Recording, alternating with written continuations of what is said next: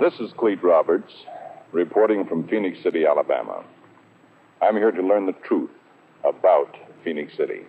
Like many other Americans and people throughout the world, I had heard the story of the criminal syndicate which allegedly controlled this city for many years. And I'd heard the tale of the cold-blooded murder of Albert A. Patterson, Alabama's Attorney General nominate. The declaration of martial law in Phenix City was also well known to me. And like many of you, I had read of it in the pages of national news magazines such as Life, Time, Look, and the Saturday Evening Post.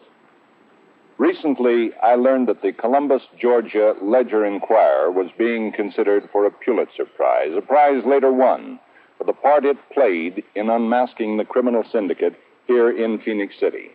This prompted me as a reporter to come down here to find out what really happened, to learn how the good people of Phenix City had triumphed over evil and how democracy had successfully asserted itself over a very real dictatorship.